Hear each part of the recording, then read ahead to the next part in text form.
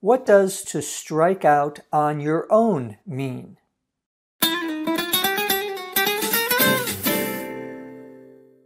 To strike out on your own means to do something by yourself, without anyone else helping you.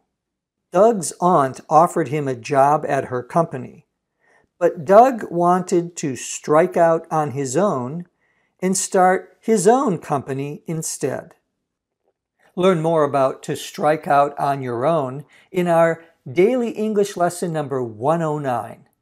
Join 15 million people around the world who've improved their English with ESLPod.com.